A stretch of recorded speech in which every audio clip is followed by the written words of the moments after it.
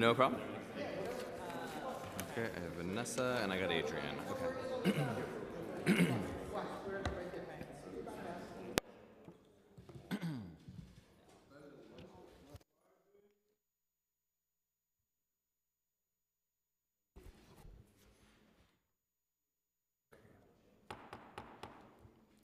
Good afternoon, everybody. I am Councilmember Steve Levin, Chair of the Council's Committee on General Welfare. Today we are voting on 11 bills and one resolution that all aim to ensure that HRA clients are treated with respect and that HRA employees have the resources that they need to do their jobs effectively and efficiently. Most of us are familiar with the story of Jasmine Headley starting a December day attempting to reinstate her child care subsidy and ending the day with her child ripped from her arms and her placed in handcuffs.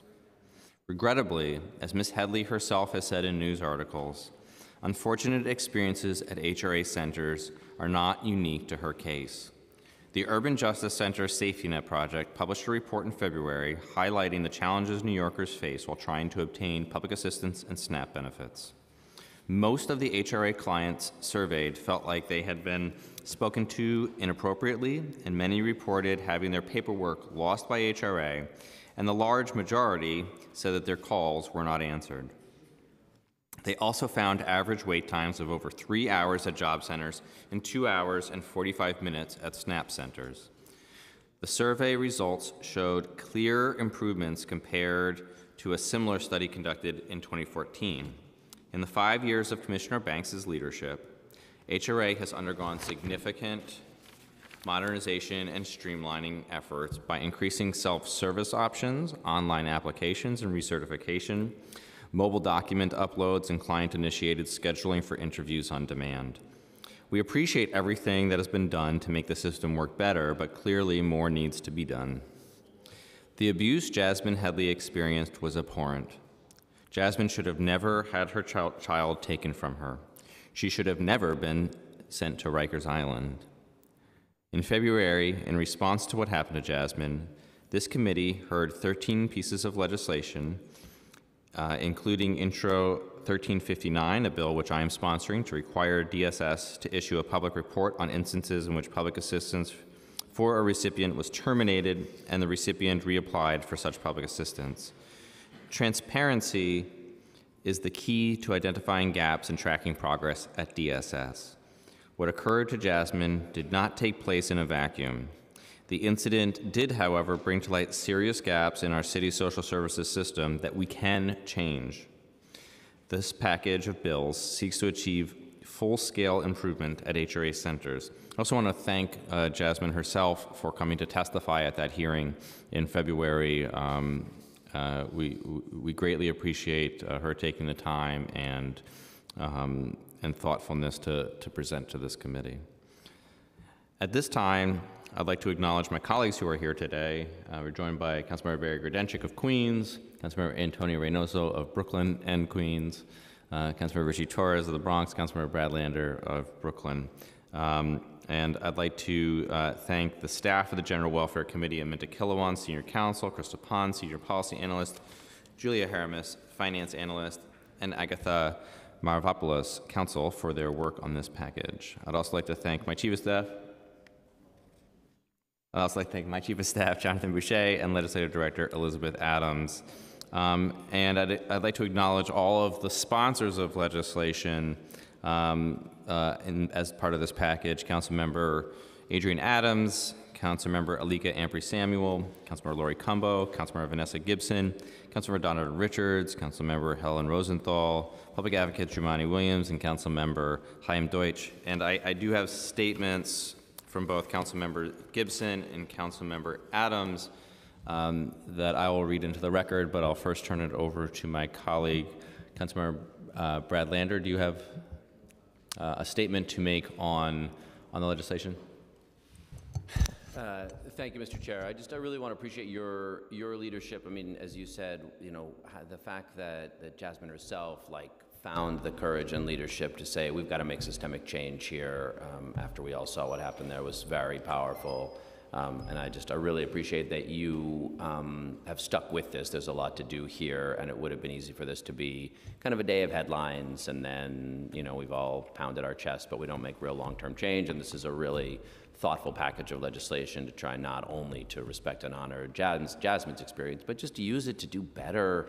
I think a lot of times what happens with these bureaucratic systems is we just stop looking at them, and even if we could figure out new ways so that people wouldn't have to spend their time coming into appointments that they don't need, we just stop paying attention. And I really appreciate that you have stuck with this, and I'm honored to be part of today's package of legislation. So thank you.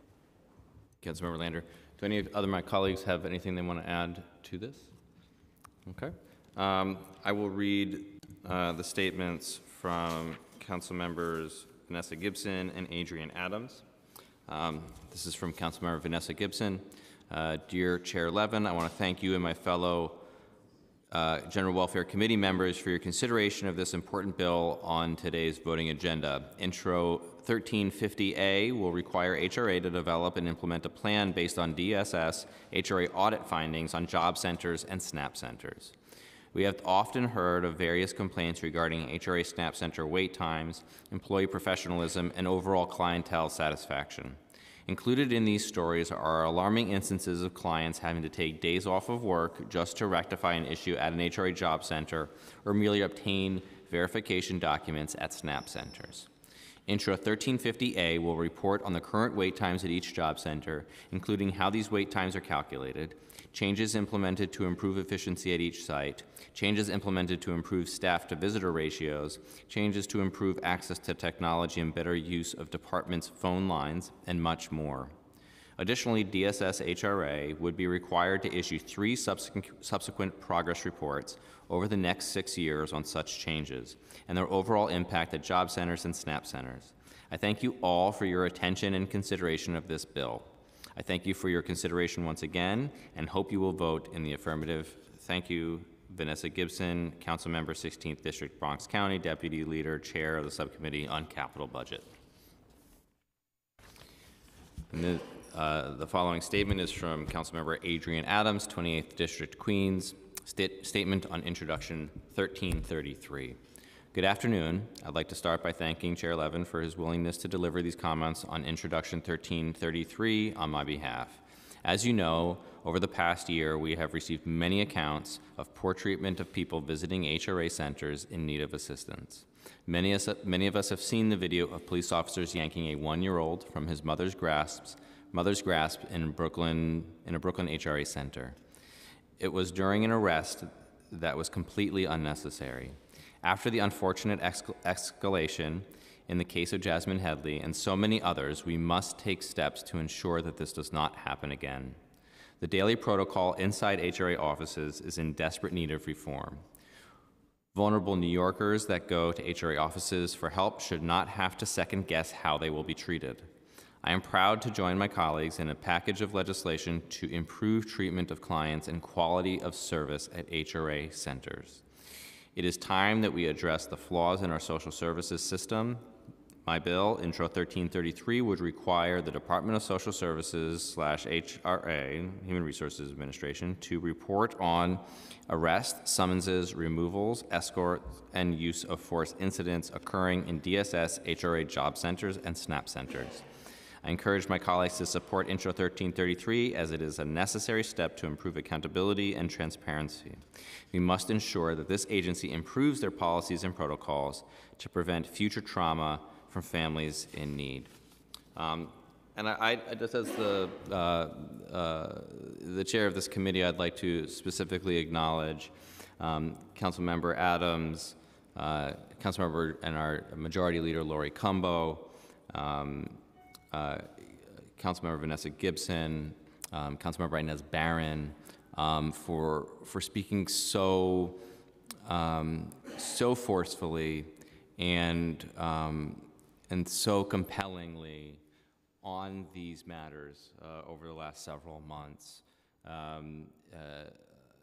This was a very emotional issue for many of us, and I think a lot of council members, and here's our majority leader right now, felt that a real responsibility to do what we can on behalf of clients of DSS and HRA.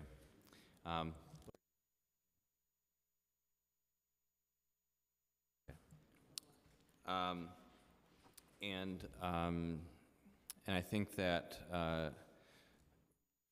this responsibility of this council to act, we are achieving in some small measure today. There's still going to be more work that needs to be done, and we need to make sure that we are valuing the contribution of all New Yorkers and making sure that city agencies are treating their clients, New Yorkers, with the dignity and respect that they warrant and deserve. And I'm going to ask our Majority Leader, Lori Cumbo, to deliver some remarks as well. I want to thank Chair Levin for your leadership and Speaker Corey Johnson for all that you have done to uplift this package of legislation that is so critical. Before I get started, I want to thank Jasmine Headley for her bravery and love for family and sharing your story with the world.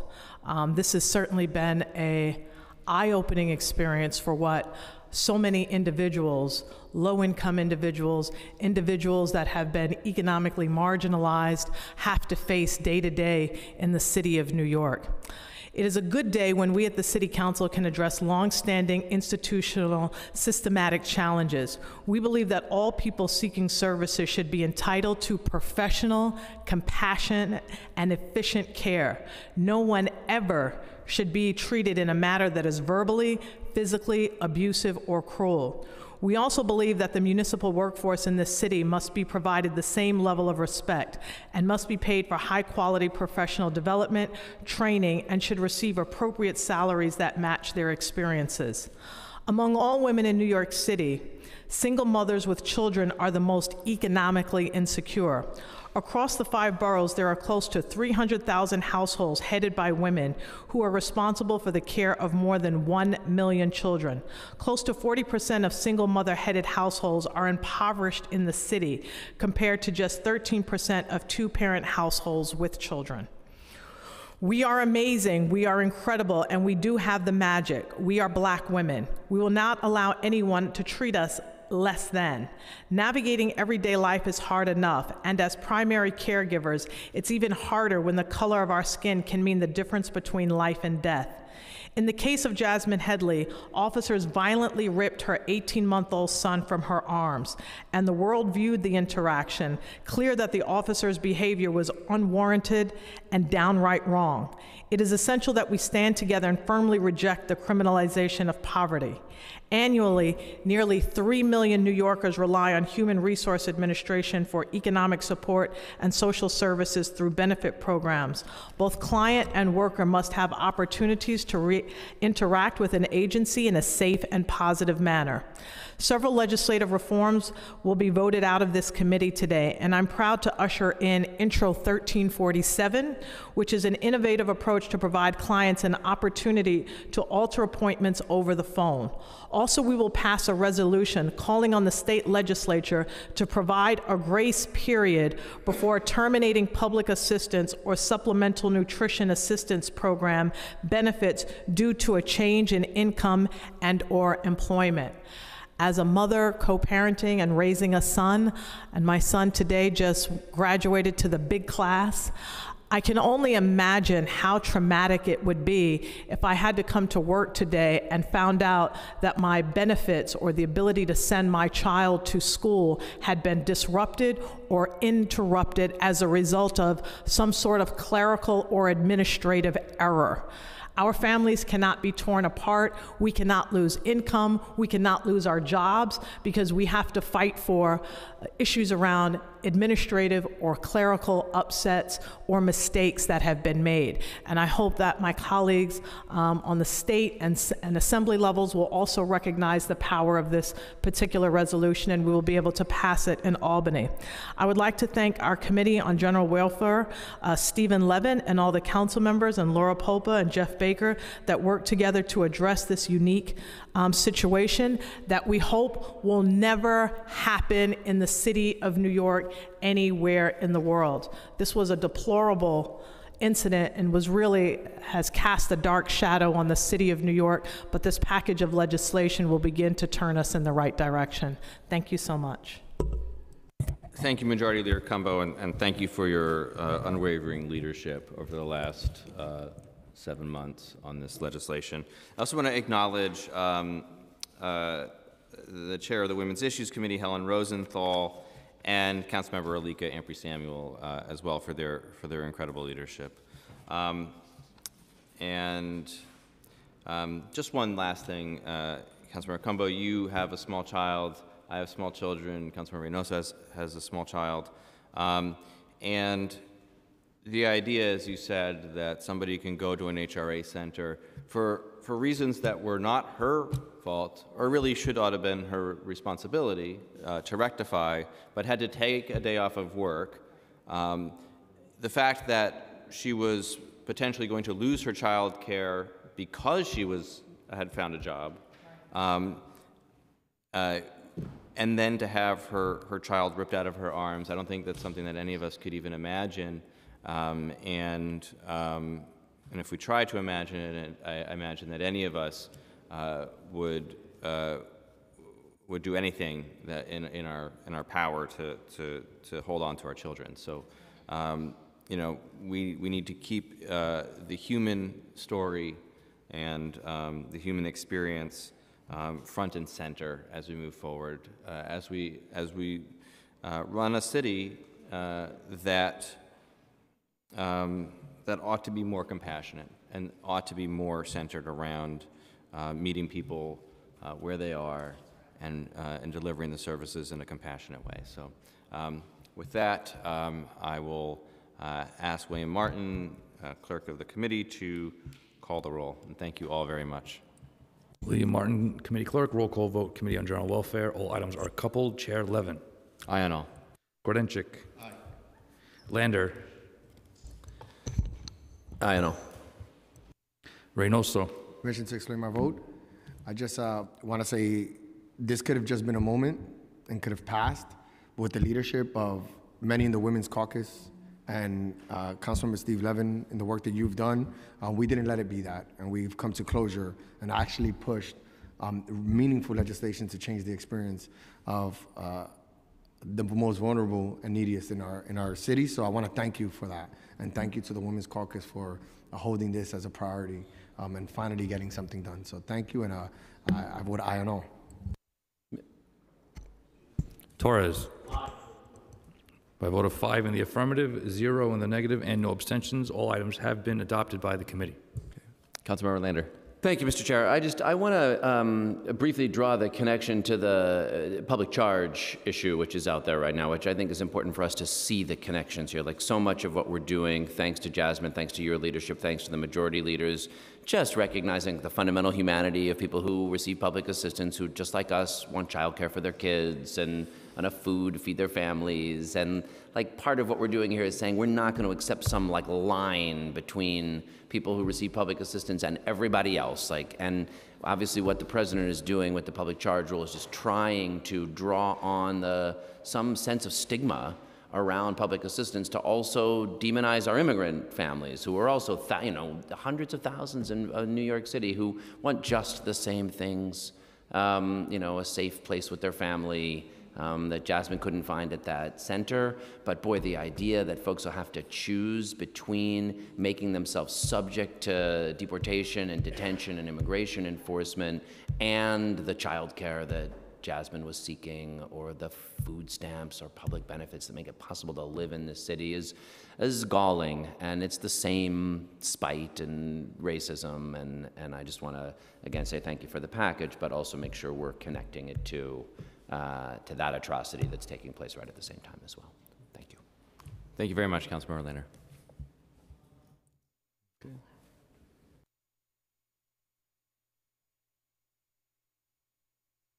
Okay, so being that we are not expecting any other members, we will adjourn this committee here at 1:05.